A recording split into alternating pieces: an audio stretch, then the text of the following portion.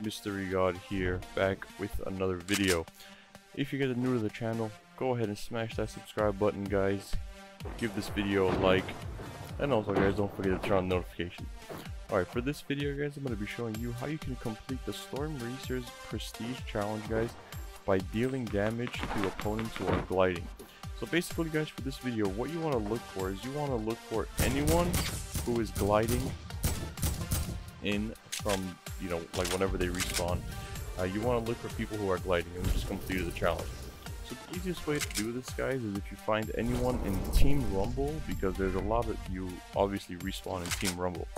So if you can find, if you can get in the Team Rumble game and just go to the center of the storm, and you can find people who are just gliding in as soon as they've died and they're respawning, that's going to be the easiest way to do it.